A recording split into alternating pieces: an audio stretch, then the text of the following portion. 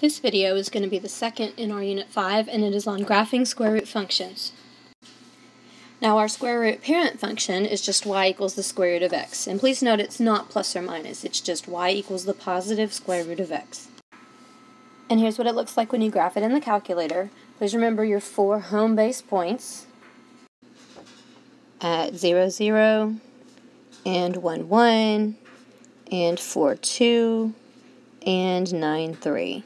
There. So remember, for any y equals plus or minus a square root of x minus h and then plus k, just like when we did any other function, the plus or minus, if you have a negative in front, it's going to reflect it over the x-axis. The a will be your stretch or shrink. The h will be your horizontal shift, and remember it always goes opposite of what the sign is. And k is your vertical shift.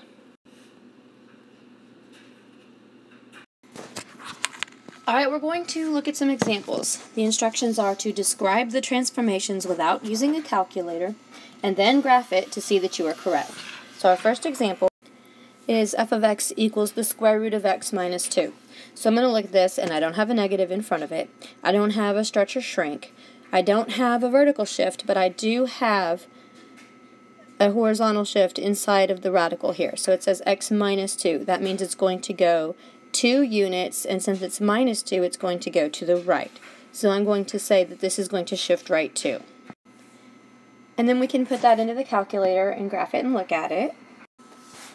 And we can see that each one of our home base points that we had before has shifted right 2 units. Instead of 0, 0, we now have 2, 0. Instead of 1, 1, we now have 3, 1. Instead of 4, 2, we now have 6, 2. Right there. And instead of 9, 3, we now have 11, 3, which would be over here. So all of our x values, we've actually added 2 to all the home base points. So now all our points are looking like this. Okay, next example says y equals the square root of 1 and then plus 3. So I have negative, I don't have a stretch or shrink. I have a horizontal shift right here of 1 unit, h is 1. And I have a vertical shift right here of 3. K is 3. So based on that knowledge, I'm going to say that this is the parent function shifted right 1 unit and up 3. So now let's graph in the calculator and look at it. And here we have it. It has shifted right 1 and up 3. And we can look at the table. Take all of our home base points. And we're going to add 1 to all the x's, which I know is kind of strange because you're looking at it in the equation and saying, but it says minus 1. But really, we're going to add 1 because it's going right. We're going to add 1 to all the x's, so we'll have 0 plus 1 is 1.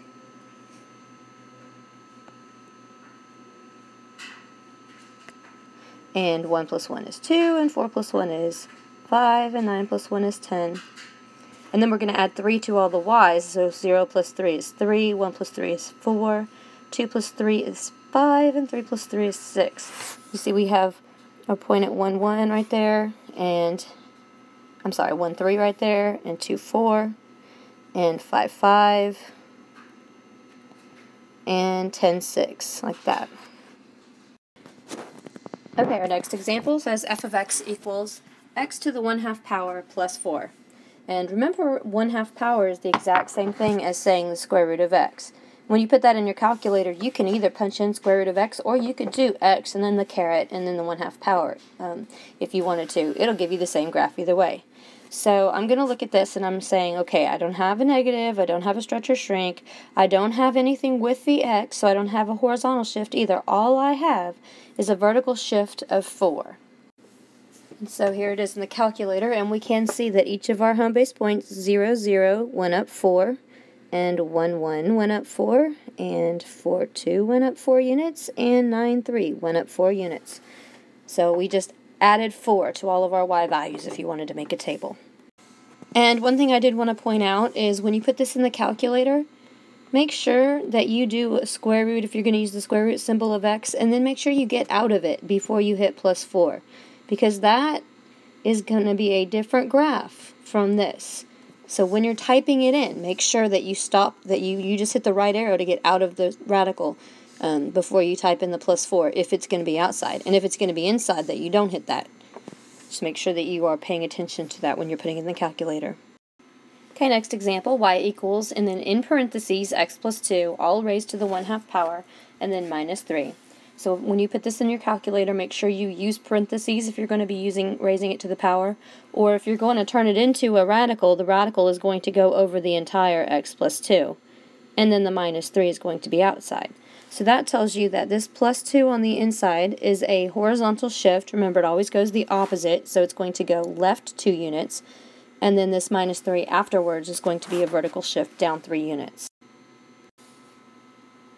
And here it is in the calculator. Please note that each of our home base points, like 0, 0, went left 2 units and down 3, and 1, 1 went left 2 and down 3, and 4, 2 went left 2 and down 3, to 2 and -1 there, and 9, 3 went left 2 and down 3 to 7 and 1, 1.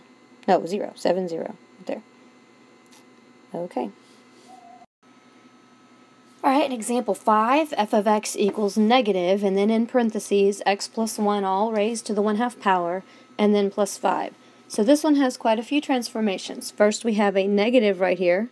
That's going to reflect it over the x-axis. We have a plus 1 in here, which is going to shift it horizontally to the left 1 unit.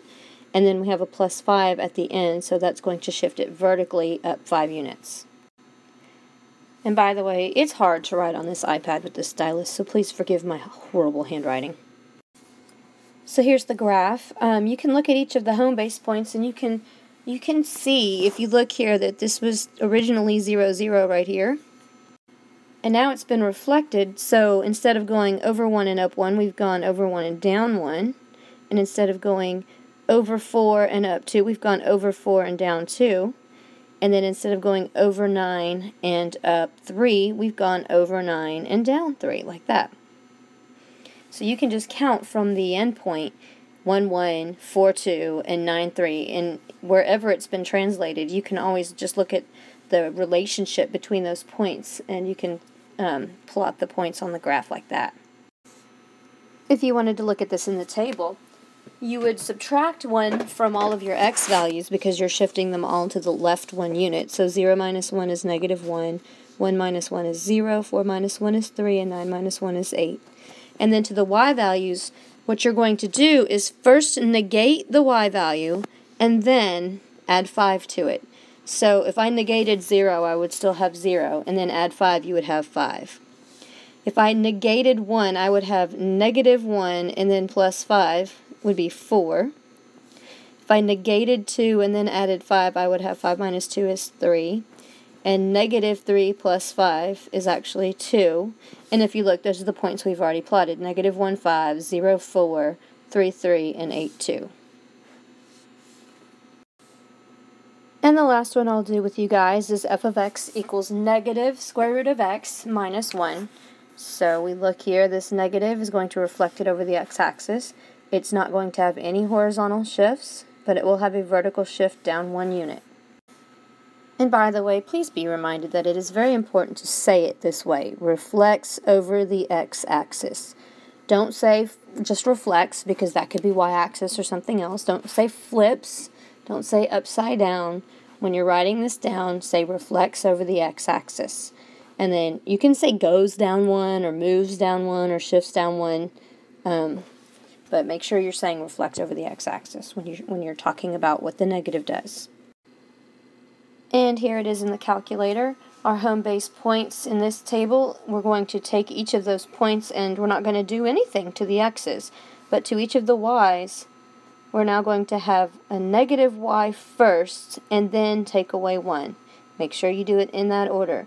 So if we negate 0, it's still 0. Minus 1 is -1. -1 minus 1 is -2. -2 minus 1 is -3. And -3 minus 1 is -4. Sorry, I know that's kind of messy. But here's our new points. We have 0, -1 right there. We have 1, -2. We have 4, -3. And we have 9, -4. And you can see they're still in that same pattern that we had before.